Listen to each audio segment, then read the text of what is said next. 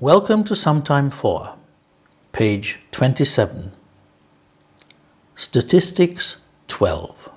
Today we're going to talk about rounding off. Sometimes it can be quite difficult to add together big numbers. There's a simple trick we can use.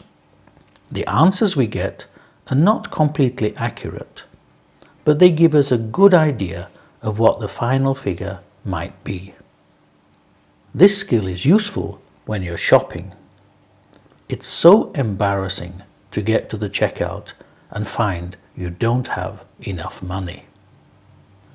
To round off a number to the nearest 10, you go up to the next 10 if the number is 5 or more. And you go down to the 10 below if the number is 4 or less. For example, 45, that's 5, you go up to 50. 44, that's 4, you go down to 40. 46, 6 is 5 or more, you go up to 50.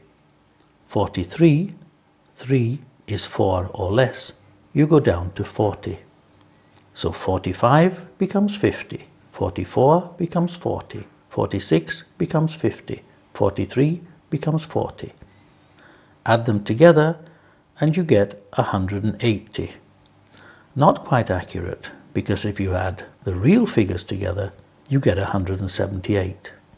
But it's close enough. So, if we want to round off these numbers to the nearest 10, what do we get?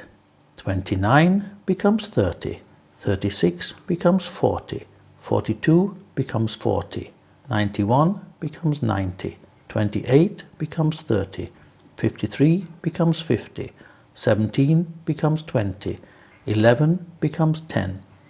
And add them all together, we get 310.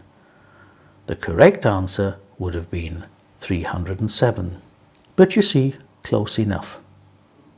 Let's look at the two examples we've just done. In the first one, the real answer was 178. The rounded off answer was 180, slightly more. In the second one, the real answer was 307. The rounded off answer was 310, again slightly more. But sometimes the differences can be quite great. Let's look at these.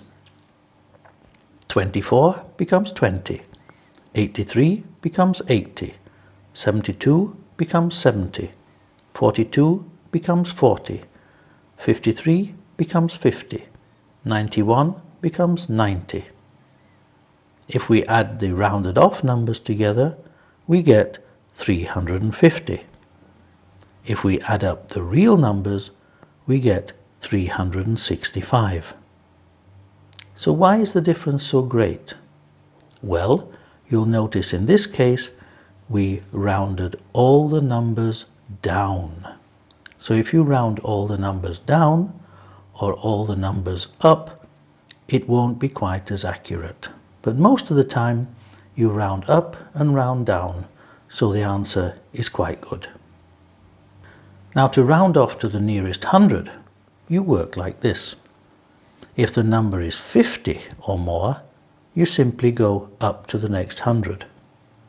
If the answer is 49 or less, go down to the 100 before.